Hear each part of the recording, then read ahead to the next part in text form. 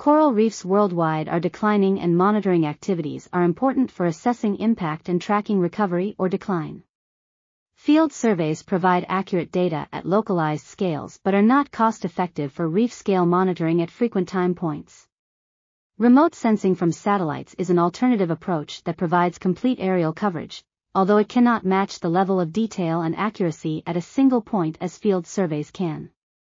This review updates previous reviews on coral reef remote sensing and considers its capability to discuss relevant concepts for stakeholders, policymakers, and public communication such as biodiversity, environmental threat, and ecosystem services.